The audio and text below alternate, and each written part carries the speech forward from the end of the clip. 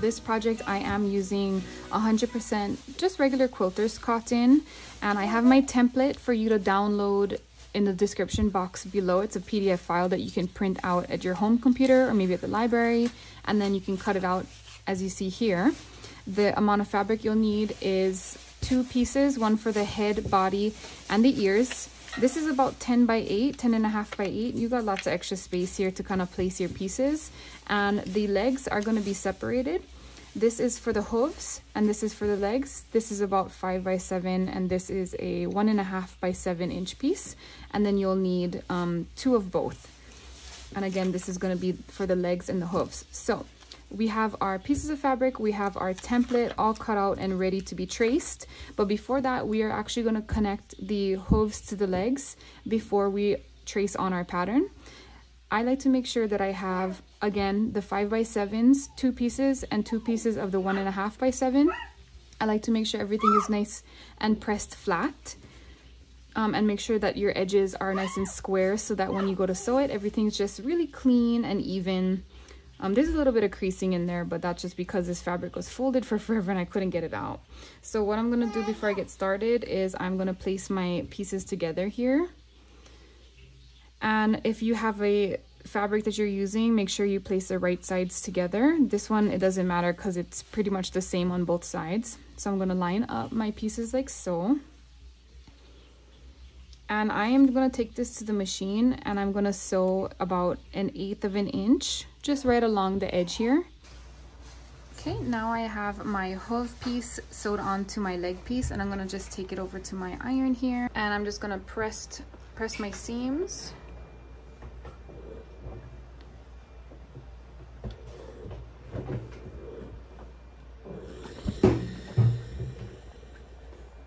Repeat for both sides.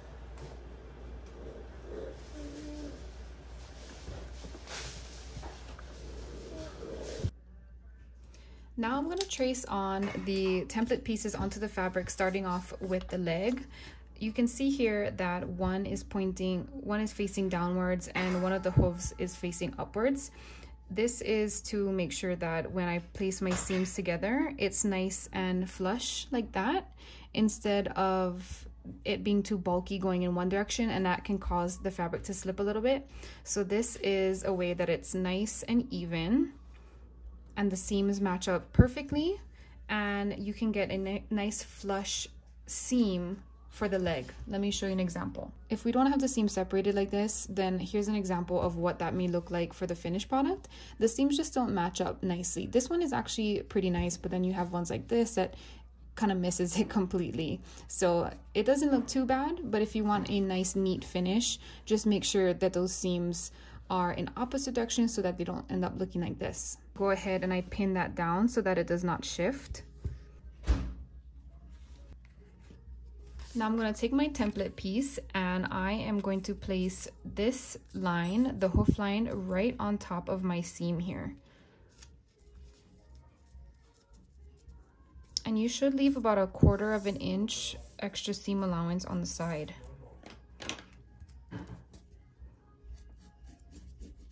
Gonna make my marks for the openings.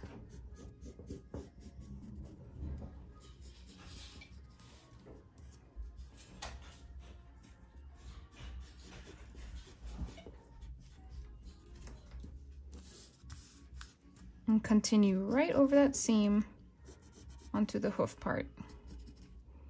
Depending on what color your fabric is, you may need a different color, but I can kind of still see my pencil well enough.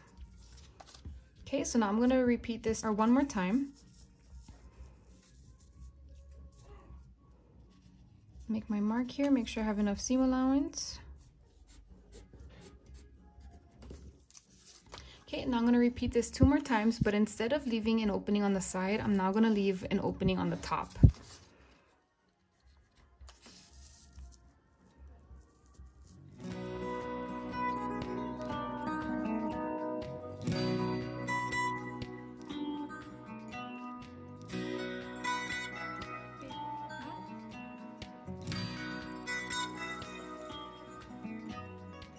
And if you'd like, you can add a bit more pins just to really keep everything nice and in place.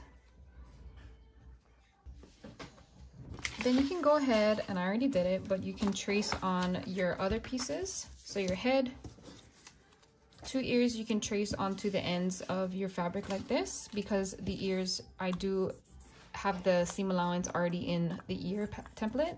And then when you trace on your body, trace on the arm pieces here, and then also the legs on the bottom. And then now we're gonna cut out our pieces, making sure we leave at least 1/4 inch seam allowance all the way around.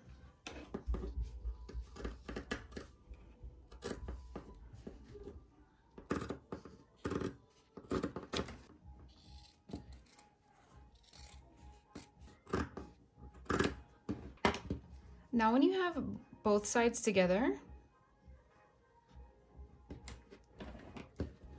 I'm gonna very lightly cut a little slit into where those arm pieces are.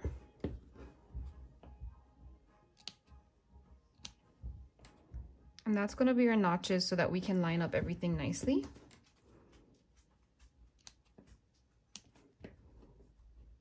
Okay, so next thing, we are going to sew the legs and arms first. The head, the ears, and the body will be saved for last.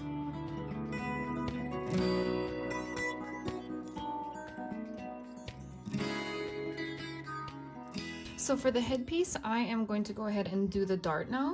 So once you sew around the perimeter here, you're gonna take your scissors, and I like to cut right in between, or right on the inside of my mark. Just like that, like you're cutting a little piece of pizza out. Okay. Now I'm gonna take my fingers and kind of slide it open. And now we are gonna match up these 2 seams together here. And I'm gonna take these seams and open this up. And kind of use my fingers and press it open. And same for this bottom piece. Just like that. So now you should have these corners matched up. Your seams opened and finger pressed opened. And now I'm gonna sew. In this part, you kind of have to fidget with it a little bit to get it to sit right here. Okay, and I like to make everything nice and flat and even. That way it slides nicely underneath the needle on the sewing machine. So it should look something like this. Now I'm gonna take this to the sewing machine, and I'm gonna leave about 1/8 inch distance away from this opening here. And I'm gonna sew a straight line from this point all the way straight across to this point. And do a little back stitch. Make sure everything's nice and flat. You might have to help it through the machine a little bit, or at least that's usually what I have to do. Okay, I'll do to the other end, and then I'm just gonna do a little back stitch again. And that's it. Trim off my tail. At this point, we're gonna trim up all of our pieces here. We should have our head sewn, our 4 limbs, and our 2 ears.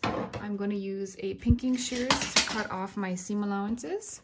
I'm gonna start off with the head. Make sure you give yourself a little bit of room, but still get nice and close up to the seam line. Be careful not to cut into any seams. This part might be a little bit tricky as you come up to the spot where it split, so just be careful. For the head, you're gonna make it flat again, and then you're gonna cut off this top part, and again, leaving a little bit of seam allowance, maybe like 1/4 inch. Okay, and then I'm just gonna continue on to the other parts.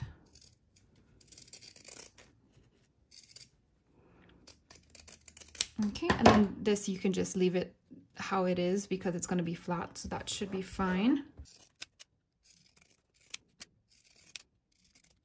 I'm going to come in with my smaller scissors, and I'm going to snip a little bit closer into the seam line towards the neck, just so it has some more movement here. And also I'm going to clip the curves around the nose and snip off any corners like so. Okay, and those will be ready to be turned inside out. Now I can move on to the legs here.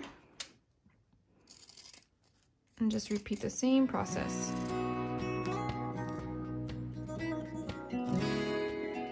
Once you have your limbs all snipped, you don't have to worry about the top ends, but you do have to snip off the corners for the hooves to get rid of the bulk. I'm going to use my favorite tool, hemostats, and a paintbrush to do this. I'm going to show the legs first. And take my hemostats. I'm just going to kind of pinch the bottom here and slowly slide it up through the opening.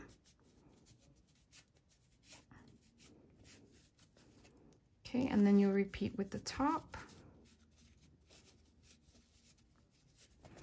Then I'll use my paintbrush and I will help push open the seams and push out the corners, making sure that I'm not too rough so that I don't pierce the seam opening, or pierce the seam and make an opening, really. Okay, just go right around. You're gonna repeat that step for the rest of the legs and also the ears and the head.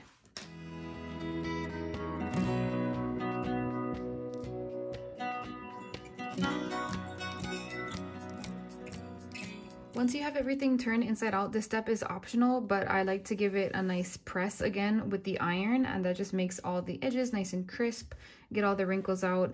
I'm not stuffing the limbs a lot, so it can leave some wrinkles. It doesn't usually, but I mean, depends how you want to work. Then I like to take the ears and fold the bottom in half, and you can press it at the iron, or you can just do like a little finger press and make a crease there, because that helps with the ear crease when you're sewing it on. For the head, I'm just gonna tuck in those extra seams like so, flush with those corners, and again you can press it with the iron or just do like a little finger press like that. For the ears, you can go ahead and push down your raw edge about 1/4 of an inch into itself like so. It definitely helps if you have the hemostats. I kind of just like to open it up like that. Again, finger press. I actually like to clip these shut so they stay like that. And then try to get those to match up in length as best as you can. Now this is where it gets a little bit tricky. We're gonna remove our pieces here and take our marked piece. And now I am going to flip this over. So we have our notches here in the fabric. And now we're gonna separate the legs from the arms. So the legs have the openings on the top, and the arms have the openings on the side here. So we're gonna separate those.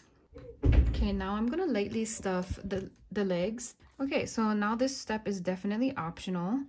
I am going to fill the legs with some poly pellets. Add a little bit of pellets, and then I'm gonna fill the rest lightly with some stuffing. Okay, they're pretty equal in size and with the stuffing. So now I'm just gonna go ahead and close off this edge on the sewing machine. Now that the legs are done, we are gonna base them on to our doll here.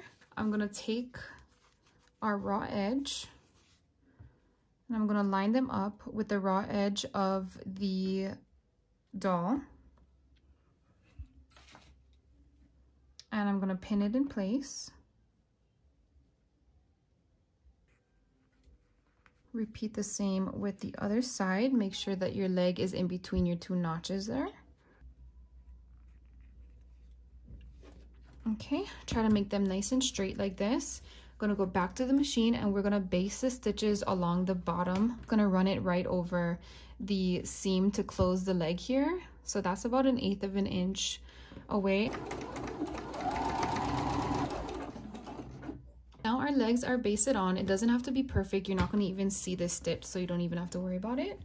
Now we are gonna do the same with the arms. The reason why I do the legs like this and I leave the arms flat is because it gets too bulky in the doll. So this way I can do the legs real quick and easy, and the arms I'll just stuff after we sew on the body.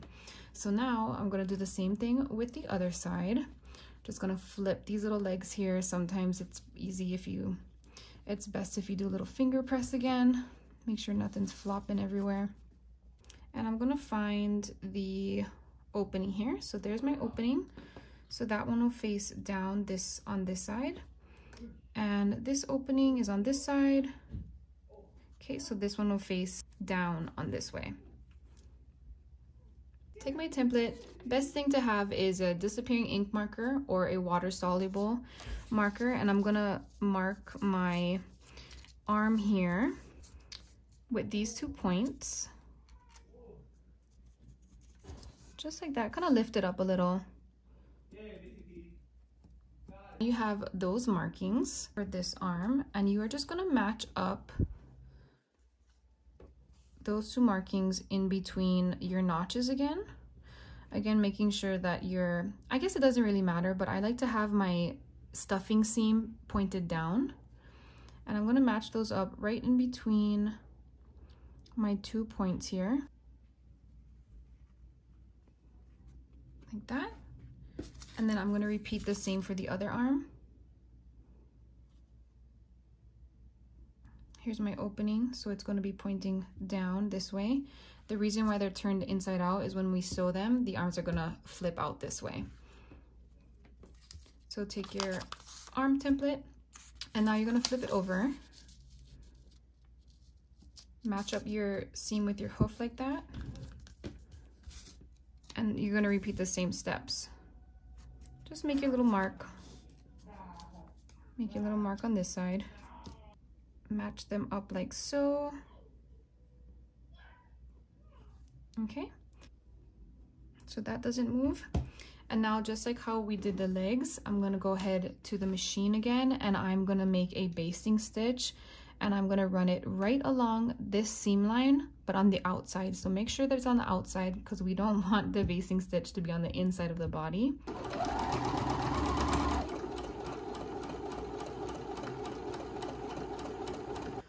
Now our legs are basted onto the body, as well as our arms. Everything is nice and flat and even, and now we can go ahead, flip the legs back up like this.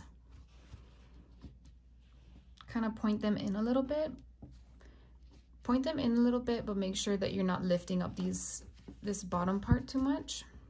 Just be sure you're not going to sew the legs up into these corner seams here. Take my other body piece. Okay, so this is where the pins will be your friend. So as best as possible, I start off on the bottom. Okay, match up my notches here. I'm going to pin this in place. Match up my notches, pin this in place.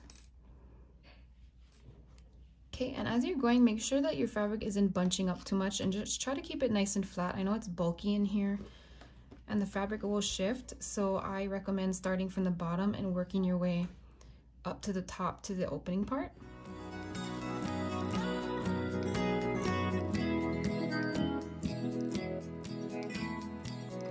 This is why the basting is really important.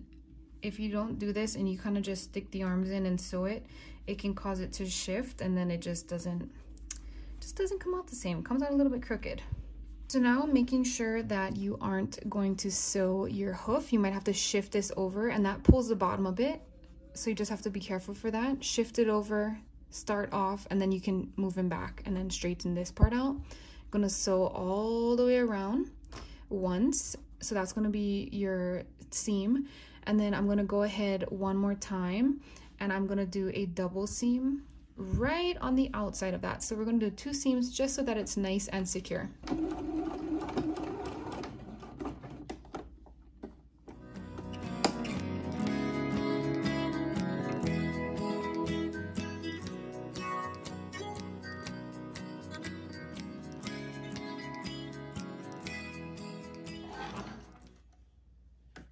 Now that we have our seam, our body all sewn, we can clean up and trim off the excess edges here. You can see I did do a double seam around. That's optional. If you want it to be a little bit more durable, if it's for a baby, you might want to have a double seam. This one got a little bit close, so it looks like one seam, but it's an extra seam all the way around. You could even just do it over the limbs if you want extra sturdy limbs. Okay, so now I'm going to take my pinking shears. I'm going to start off and get this out the way. Cut off the bulk of our arms.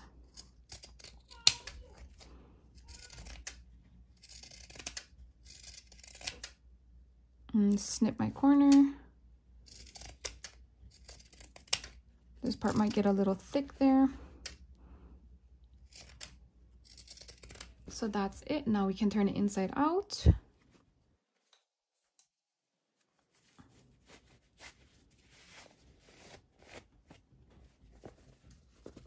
Okay, there we go. I'm going to turn in my raw edge on this side. And I sew in and make that little corner because I just think it helps with keeping this raw edge down. So I guess that's just preference. All right, and then there we have it. We have the little body. It might be a little bit tricky for some beads, but I'm gonna try. I'm gonna stuff it. I'm gonna stuff the body, stuff the head, and very lightly stuff the ears. I barely put literally anything in it, just for a little bit of squish in there.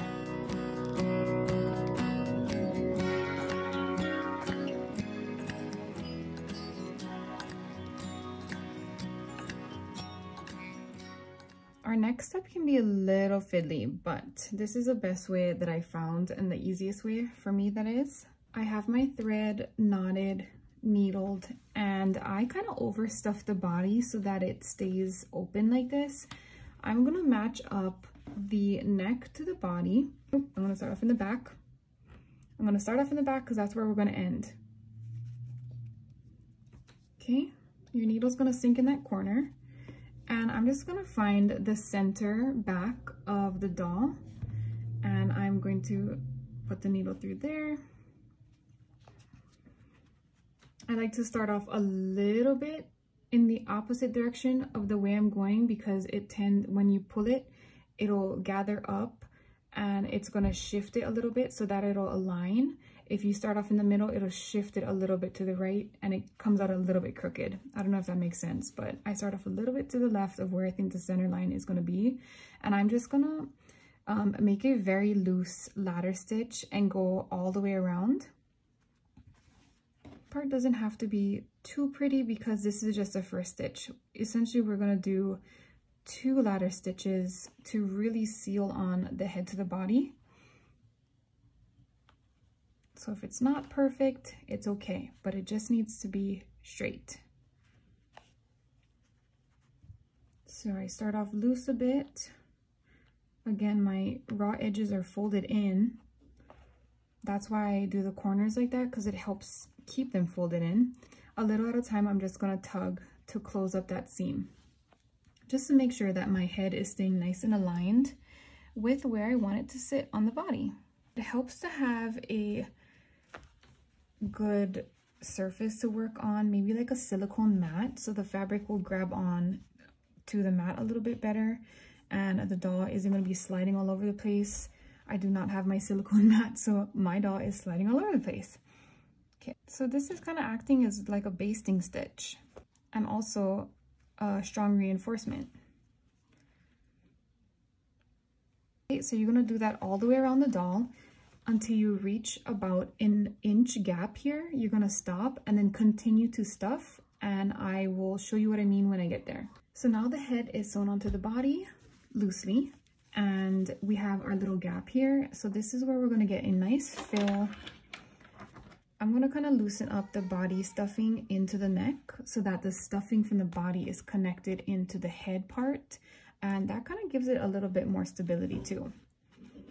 It creates like this, it creates a little bit of connection between the head and the body. Okay, and now I'm just gonna fill in these parts here that's a little loose for my liking, and also a little bit more into the neck. and then I will finish sewing up that seam, and we'll be finishing up with the neck part. Okay, so I finished stuffing the neck area and the shoulders, so now it has a bit more firmness to it and more better structure. I think there's a small gap right here. I'm just gonna kind of push over some stuffing. Now I'm gonna continue my stitching to seal the rest of this opening. Everything is pretty firm, so it should be rather simple. And depending on how you want the head attached to the body and how well you did your first stitches, if you did it nice and neat, maybe you can stop here. If you did it messy like me and you want a little bit more stability in the neck and body attachment, you might want to go once more. Okay, see how the center line kind of shifts over like how I was mentioning earlier. Okay, so I'm going to pull everything nice and tight. And now I'm going to go back around and do a double ladder stitch to make it extra strong. This part should be pretty easy because everything is held in place for you already. You're just making a second little stitch around. Okay, so I'm going to continue this all the way around the neck till I reach the back again. I'm going to double knot it, sink my knot into the body to hide the tail of the thread, cut the end, and that will be it for this part.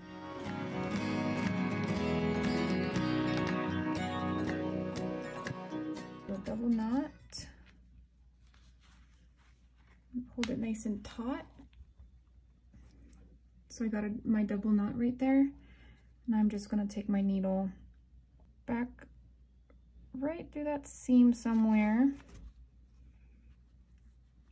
and kind of shove it through, poke it through the other end. Don't lose the needle in the doll.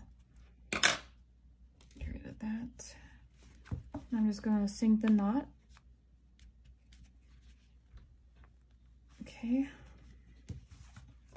You should hear, sometimes you hear a little pop, sometimes you don't. Now we have a neck connected onto the body, and it's very, very secure. And from here, you can kind of go back and adjust your stuffing a little bit, depending on how much you stuff the doll, but you can kind of massage it. But yeah, this is the body and the neck, and now we're going to be doing the ears. Just because that kind of helps keep its shape a bit better. I've done one without stuffing, and it kind of crinkles if you wash it.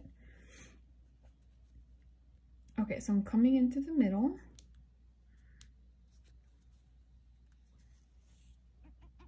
Sink my knot there. I always like to tug on it real tight to make sure. Then I'm going to make one long straight stitch to the other end. And I leave maybe like 1/8 of an inch away from the side seam. And this long stitch is just going to be a gather stitch. So you're going to pull it, and it's going to close the ear and make a nice little crease like that. And from here, I'm going to attach it to the corner of the horse's head here. So pinched, it's going to be gathered, it's going to be right about here. Make a small little stitch. You can pin it if that's easier for you. I like to just hold it really. And same as how we did with the neck to the body with the ladder stitch, I'm just going to do a ladder stitch and stitch it neatly on the doll's head.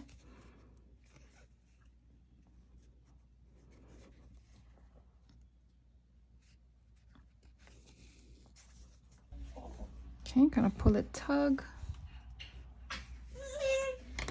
I'm going to make a double knot. Hi, Isla.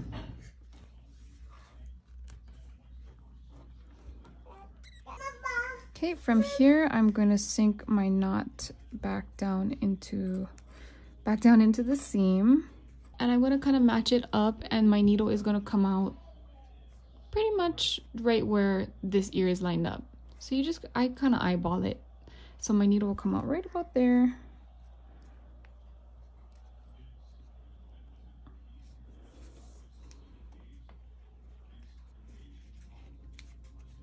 Okay, and I'm going to pull that knot and sink it.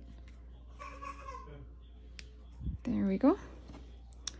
And now from this point. So that just gives it an extra little, that just seals it into place a little bit better than just running the needles down to the other side, in my opinion. Now I'm gonna take the other ear and do the same thing. Right through the other side to the bottom. Makes that gather stitch, and then I'm gonna pull it to close. And now I'm just gonna do the same thing I did with this ear to this one and do a ladder stitch all the way around.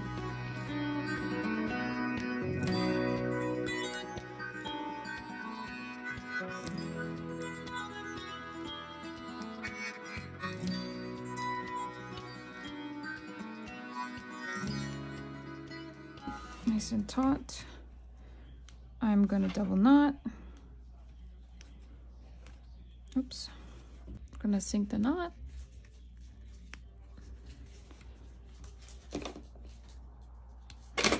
So now we're gonna do on the, we're gonna sew on the face. And I like to use pins to figure out where I wanna place my eyes.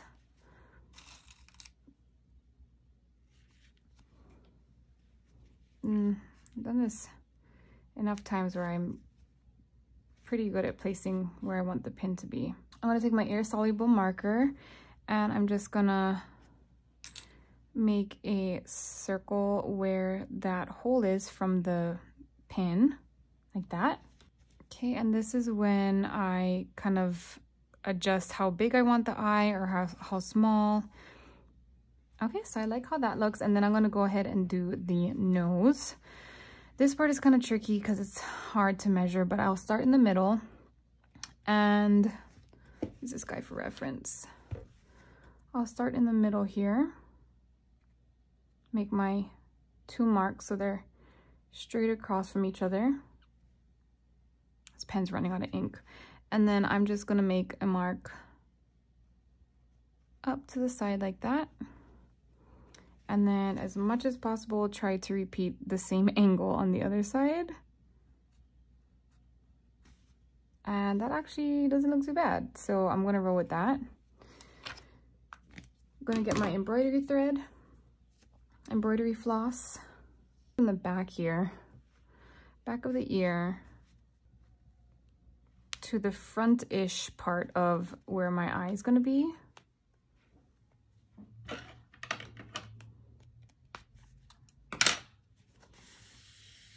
And pull it all the way through, and then I'm gonna sink that knot. There we go, tug on it so it's nice and secure. It usually gets trapped in the stuffing, so it's pretty secure. And then I'm just gonna fill up this circle with a satin stitch. So just going back and forth, back and forth, back and forth until it's filled and it looks like a nice little eyeball like that. And I'm not the greatest at satins, like doing these kind of circular satin stitches, so hopefully I don't mess it up.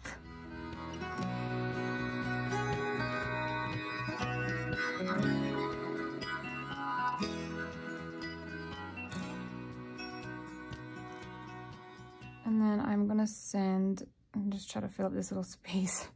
I'm gonna send my needle across to the other side and just pretty much repeat the same steps. And then from my last stitch, I'm gonna send it back to the back of the ears. Double knot.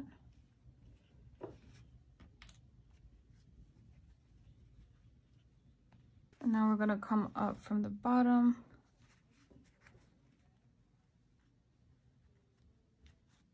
to where the front of the nose is. Sink my knot.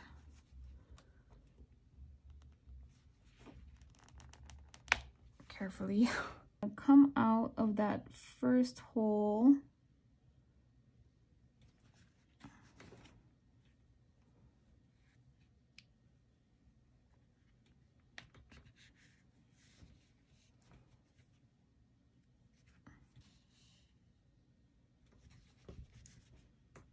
Like so. And then I will go right back down to the other side. trying to make it nice and even. So I do 2 stitches. For this one I did 1, and I feel like he needs 2 stitches. So we're doing 1 more, just so it kind of matches the other side. And go back down. Then I'm gonna come out the bottom of the chin again. So I'm gonna make 1 knot out the bottom like that, and then just send it right back through. We'll have to pull out the needle though, so I'm gonna use my hemostat to bend it a little bit. Like that. Okay. Sometimes it gives me a hard time. And then I snip off the excess. So that hides any tail, and then we have a nice, neat little nose. Sometimes it gets pulled a little bit, so you gotta stick your needle in there, kind of loosen it up and adjust it. But there we go, that's the face. For the mane, I'm using this multicolored yarn, and I have a slightly bigger, thicker needle with a larger eye so that I could fit the yarn through. I did need to use a needle threader to put the yarn through the needle, but I got a very long piece here, and you'll see why. So I'm going to start off in the front, right between the ears, kind of like right in front of the ears, and I'm going to take my needle and I'm going to use my middle seam line as a guide, and I will just push my needle through. You might need a thimble that might help to push the needle through, because your finger will probably hurt from doing this so much. Then you're going to thread the yarn all the way through to the very end, right before it comes out, like that. And then you'll snip it off so that you only have the part that you threaded through the seam. And then you'll just do a simple double knot, like that.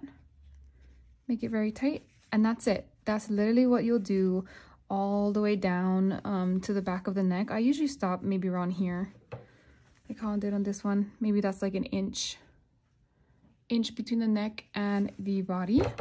So yeah, I'm going to repeat these steps all the way down. Very simple, very time consuming, but I really enjoy doing it this way.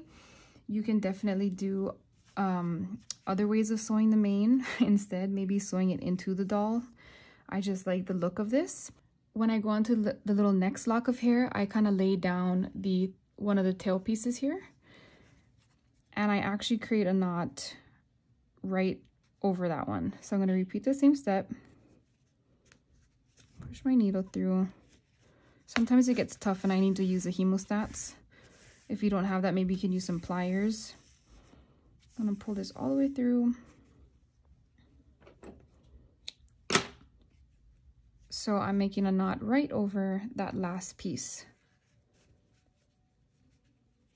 Okay, double knot it. I'm going to move everybody to the side.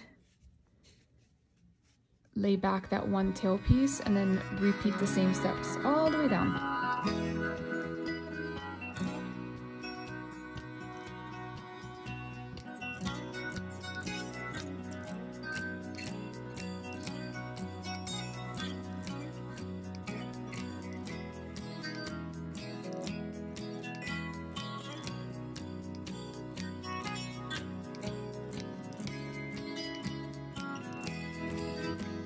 And here's our final look of our horse. The mane takes so long to do, but I feel like it's so worth it. It definitely gives it like the ragdoll look to it. And also I'm obsessed with the poly pellets in the arms and the legs, and if you can do that, I highly recommend it because it makes it so wiggly and wobbly, and I like the added weight to it. I would love to see if you made this horse. Be sure to tag me. Root and Stitch is the handle on both TikTok and Instagram, so either one of those, I would love to see it. I hope you have a wonderful Christmas and Happy New Year, and happy creating!